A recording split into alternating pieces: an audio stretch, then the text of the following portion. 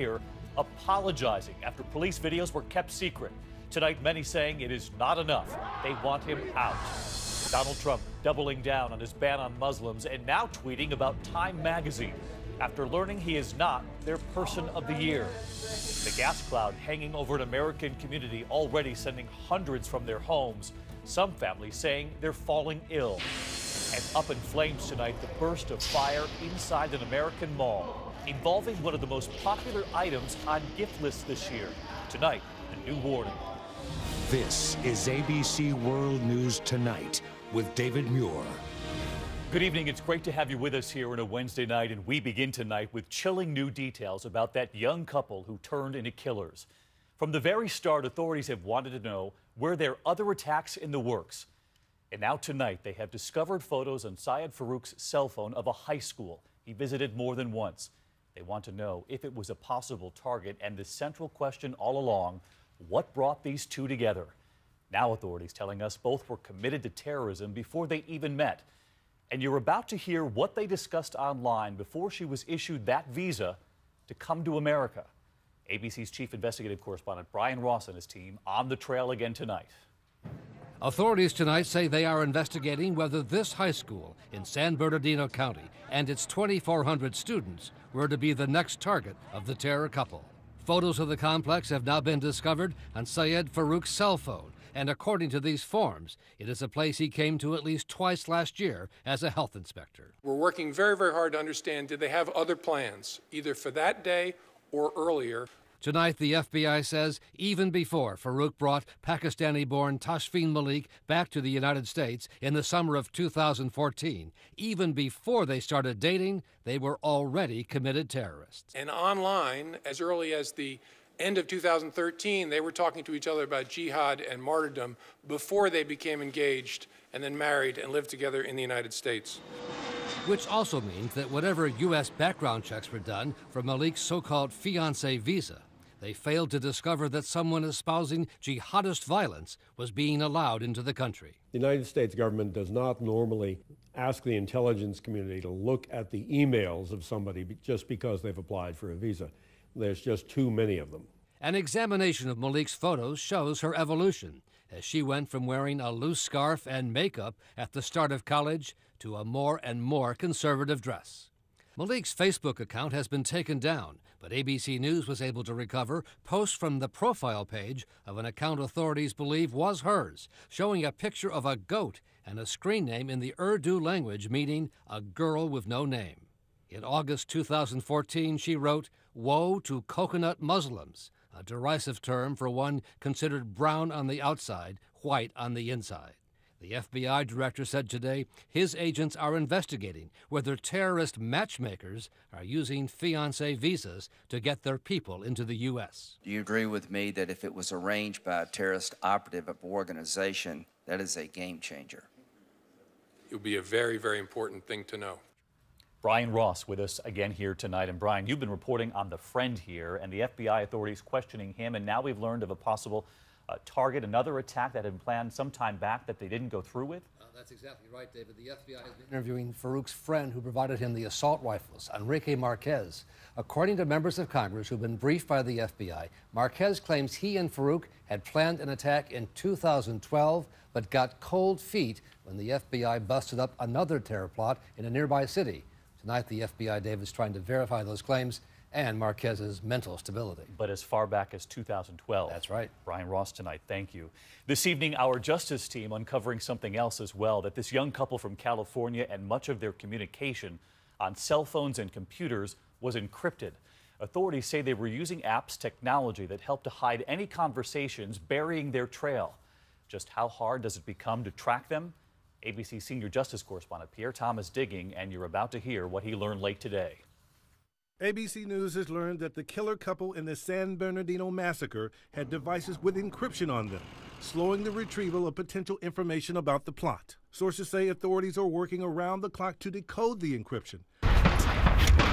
Today, the FBI offered chilling new details about how the Garland, Texas shootout with ISIS sympathizers last May shows how encryption can cripple terror investigations. The FBI director said one of the ISIS sympathizers who died in a hail of gunfire with police outside that cartoon conference about the Prophet Muhammad, exchanged 109 messages with an overseas terrorist the morning before leaving for the attack.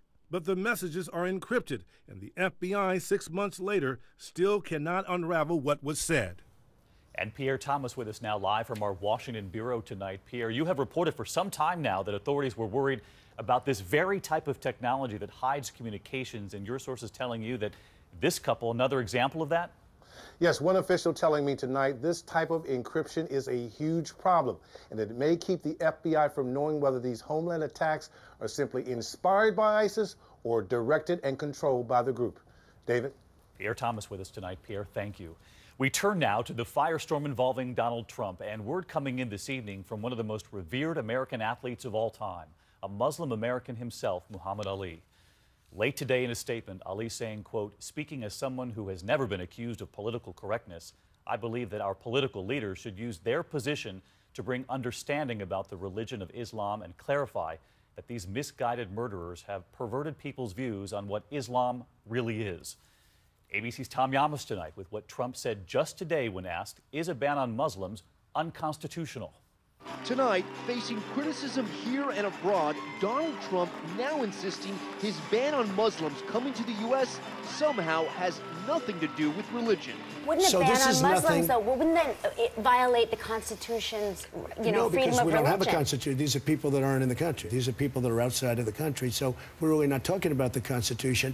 And it's not about religion. This is about safety. This has nothing to do with religion. It's about safety. But today, President Obama taking a veiled shot at Trump at an event commemorating the 150th anniversary of the 13th Amendment banning slavery. We betray the efforts of the past if we fail to push back against bigotry in all its forms. Hillary Clinton telling supporters in Iowa Trump traffics in prejudice and paranoia, and that other GOP candidates are one and the same. Their language may be more veiled, less, dramatic, but their ideas aren't so different. Today, Trump, who loves to win, lost the title of Time's Person of the Year to German Chancellor Angela Merkel. But Time did release this. How's my hair? Behind-the-scenes footage from their previous Trump cover shoot. This bird is seriously dangerous, but beautiful. Trump sharing the camera with an ornery bald eagle who at one point tries to bite the billionaire's finger. His aspirin. And Tom Llamas with us now live tonight. And Tom, Donald Trump reacting today when he learned he wasn't named Time's Person of the Year? That's right, David. Angela Merkel was selected because of her decision to accept Syrian refugees into Germany. Trump tweeting today, "I told you Time magazine would never pick me as Person of the Year. Despite being the big favorite, they picked the person who is ruining Germany." David? Tom Llamas covering this campaign every step of the way. Tom, thank you. We're going to turn now to the anger in the city of Chicago brewing at this hour, reaching a boiling point tonight. There was an apology today from that city's mayor after it was learned a series of police videos were kept secret, now made public. And tonight, the pictures coming in at this hour of the protesters in the streets there, many of whom are now saying this apology is not enough and that the mayor should resign. One video in particular that captured the shooting death of Laquan McDonald, 16 rounds in 15 seconds, kept from the public for 13 months. Mayor Manuel acknowledging it happened on my watch. ABC's Alex Perez on the scene of the protests tonight. Tonight, hundreds of angry protesters taking to the streets of Chicago. Shutting down intersections along Chicago's famed Michigan Avenue, the Magnificent Mile. Shut it down! Shut it down! Shut it down! Shut it down! And while the protests have been, for the most part, peaceful, they have been very vocal about the one thing they want, Mayor Rahm Emanuel to resign. Who gotta go? Who gotta go? The embattled mayor under scrutiny for weeks since the release of this video showing police shooting Laquan McDonald, who later died. Video city attorneys fought to keep under wraps. I own it. I take responsibility for what happened because it happened on my watch, and I'm sorry.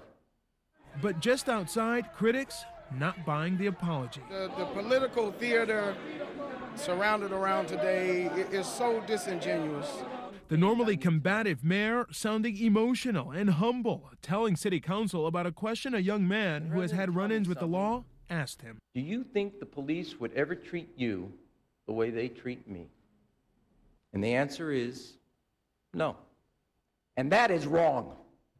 And that has to change in this city.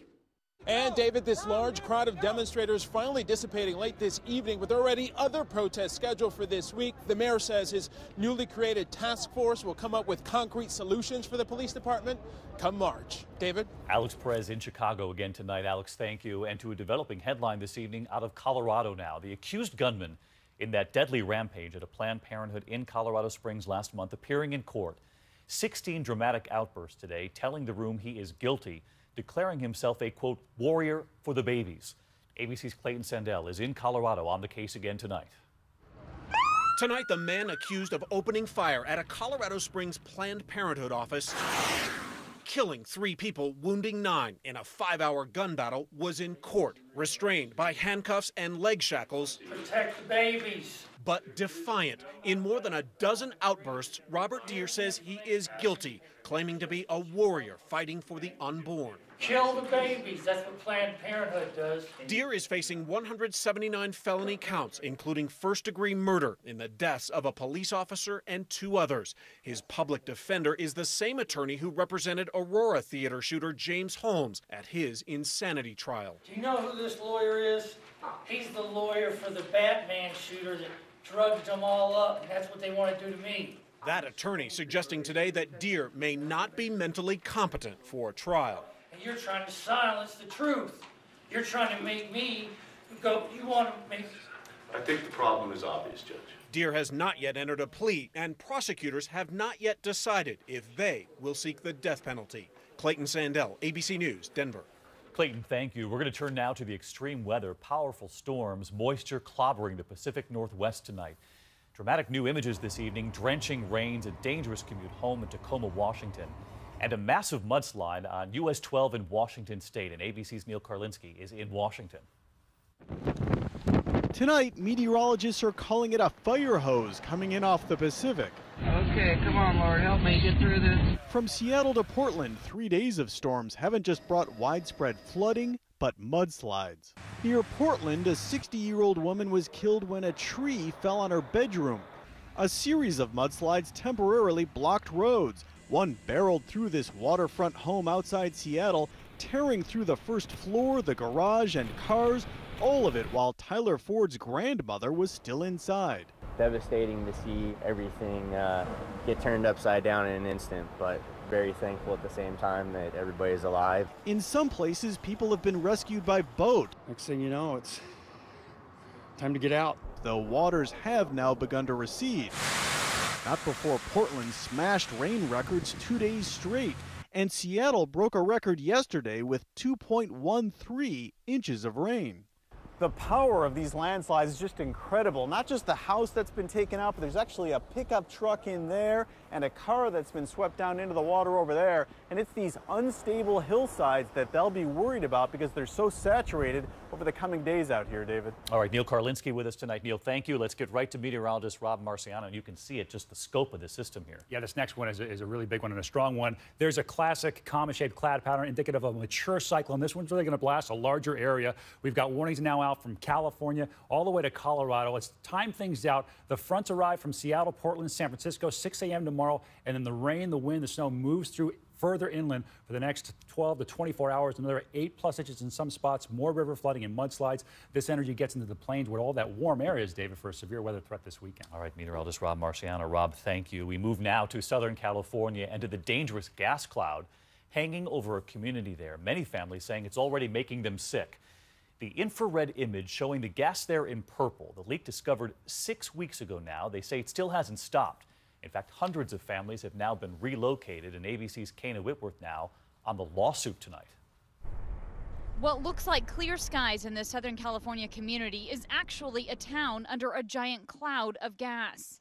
We've got to close the windows. This infrared video appears to show methane gas leaking from an underground oil field owned by the Southern California Gas Company. The fact is they should have evacuated these people a long time ago. Lawyers representing residents in the community say they've been complaining of headaches, nosebleeds, and vomiting.